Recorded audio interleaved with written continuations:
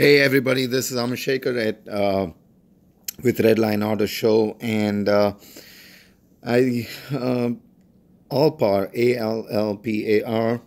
They just released these pictures of what seems to be the next generation heavy duty Ram 3500 body styles, and I just got these pictures, and the credit goes to Alpar, and I think they got the pictures from somebody else. But, anyways, I just want to put this video together and talk about what I think the new next generation Ram looks like, heavy duties, that is.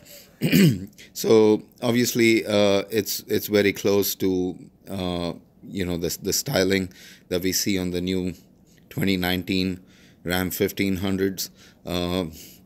Sorry about that. This seems to be probably a Longhorn version.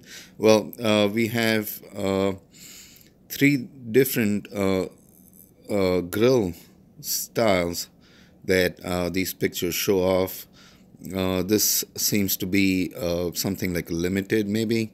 But what is interesting is if you look here, looks like we probably get a panoramic sunroof. This one's missing the marker lights on the top. But let me just go back to this first picture right here and talk about this front end for a little bit.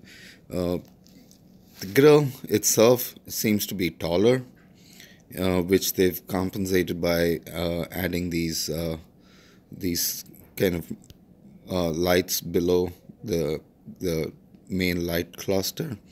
On the top, looks like these are LED marker lights now. Looks like this is a Longhorn. To my naked eye, it seems like this is not a whole new redesign of the truck, but rather more like a facelift, unlike the 1500s, which they designed the truck completely frame up. This, if you look at this picture, the doors and the cab itself seems to be a carryover from the current generation. The bed seems the same. If you look at the shape of the Ram boxes, that's pretty similar to what we have in the current model. Now this seems to be a base tradesman kind of trim level, and obviously they've completely gone away from the crosshair grill that we traditionally carried, that we saw in the Ram 1500 design language. And now this is a side shot of what seems to be a basic truck. It's got the steel wheels. Like I said, the bed and the cab itself seems to be very similar to the current generation. The tailgate is a redesign, and then I guess the tailgate has the same lines as the 1500 currently does, the 2019 1500, but the cab and the doors seem to be a carryover. The front is definitely a redesign.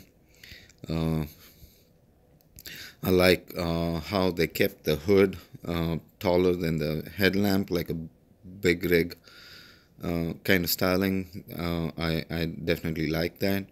And yeah, I just thought I'll throw this video together quickly, and you can leave in the comments below as to what you think of these, and